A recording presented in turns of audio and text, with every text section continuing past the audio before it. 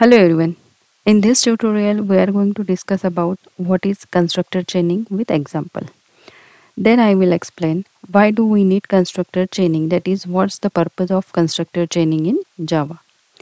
And then we are going to discuss about some rules to remember about constructor chaining. Okay? But to understand the concept of constructor chaining, you should know the basic knowledge about Java constructor and constructor overloading. And I have made a separate video on Java constructor and constructor overloading in simplified way, and links I will provide in the description of this video. You can go through it. So I assume that you have basic knowledge about Java constructor and constructor overloading. Okay, so let's begin. So let's understand it directly through an example. Now see here, I have already created employee class with its fields, that is instance variables employee name and employee ID, and create employee class object inside main method. And here I have access employee details, that is employee name and employee ID. Okay, using employee class object directly inside println method, so that output will print on a screen. Alright, and now if I run this code, you can see here we have got employee name null and employee ID 0. So these null and 0 are the default values. And default values are the compiler's own values. That is, if we didn't assign any values to the instance variables, then at the time of object creation, compiler gives its own values to the instance variable. That means, now see here, when I will execute this code, then at the time of execution, first statement inside main method will execute. So this statement will execute and employee class object will create with its instance variables. Because instance variables are always belong to an object. So whenever employee object will create, then each time its own instance variables are automatically allocated under each employee object. Okay.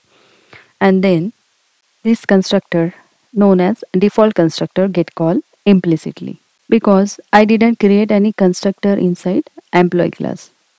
And hence compiler will call its own constructor implicitly and default values will assign to the instance variables, and therefore we are getting default values as an output. But default values, that is 0 or null, are useless values. It doesn't make any sense in a program, and that's why we cannot use these values in a program, because employee name cannot be null and employee ID cannot be 0, right? And therefore we will need to give meaningful values to the employee fields, that is to the instance variable, so that we can use that values in a program, right? And in Java we can give values to the instance variables, or we can initialize instance variables using constructor. So let's create constructor to give valid values to the employee fields. Okay, and constructor name always should be a class name, and pass here string employee name and int employee ID, and write here employee name equals to employee name.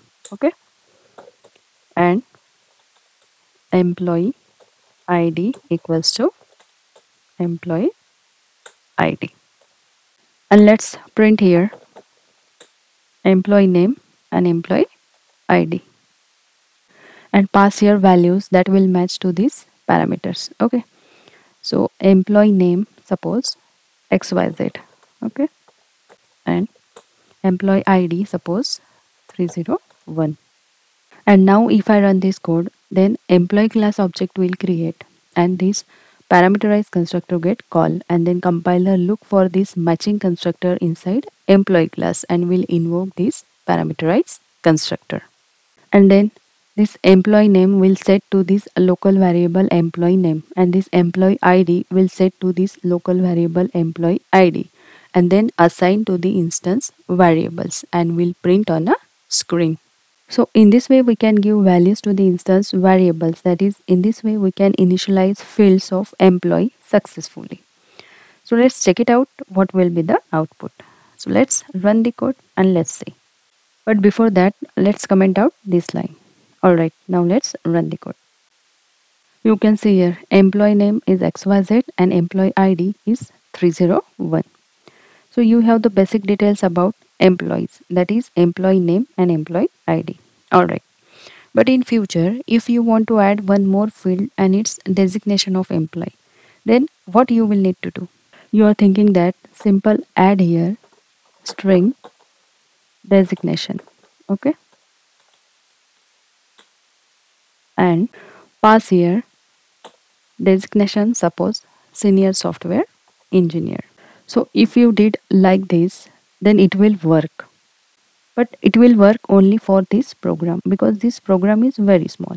But in real time, we cannot do like this because just think if you are working on big real time application and if you modify already existing constructor that already being used in different places in the program, then you will need to perform changes on all the places where that constructor is used. So basically, if you modify already being used constructor, then it will affect on entire code of a program, right? And therefore, we cannot modify already existing constructor. So we cannot do like this. So just remove this and this as well. Okay. So if we want to add or initialize new fields using constructor, then for that we will need to create another constructor because we cannot modify existing one, right? So let's create it and pass here string employee designation. Okay. And let's create here one more instance variable and it's string designation. And right here designation equals to employee designation and pass value for the designation at the time of object creation. But here we cannot make changes and hence we will need to create another employee object. So let's create it. Suppose E1 equals to new employee and pass here designation and it's suppose senior software engineer. Okay. And print here designation of employee. And now if I run this code, then this statement get execute, right? An employee class object will create and these two parameterized constructor get called.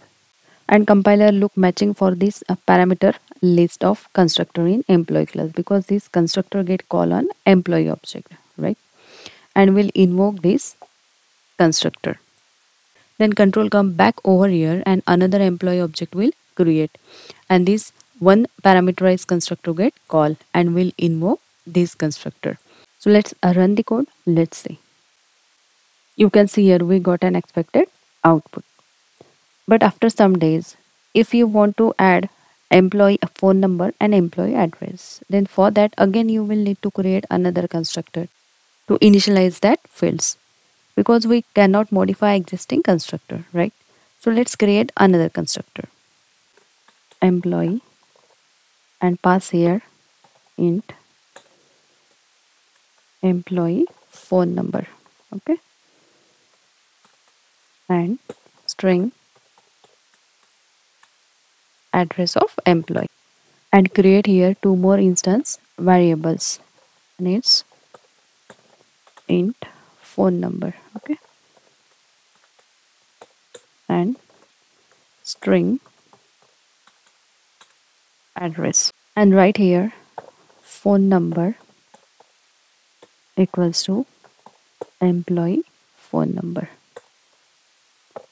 and address equals to employee address and create another employee object. Let's create it and pass here values that will match to these parameters. Okay. And it's suppose phone number 78. Okay. And address suppose 22. And let's print here employee phone number and employee address. And now if I run this code, you can see here we got an expected output. But in complete scenario, if we notice to invoke all these constructors, I have created here new employee class object each time. But imagine in future if there is need to create more than 100 constructors to initialize fields, then for each constructor you will need to create more than 100 employee objects. So basically we will have to create more than 100 duplicate employee objects, and due to this duplication of code will increase, as well as somewhere it can lead memory issue.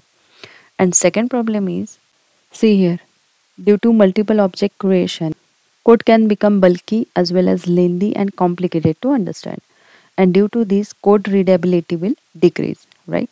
And we can solve such type of problems by the help of constructor chaining. Now question comes that how we can solve it, right? So let's understand. So just write here this keyword with parenthesis, and this represent current class constructor because these always refer to the current class object, and pass here values that will match to the constructor which you have to invoke. Suppose I want to invoke this constructor, and hence here I will need to pass argument or values that will match to this parameter. So pass here designation senior software engineer, okay, and comment out this line.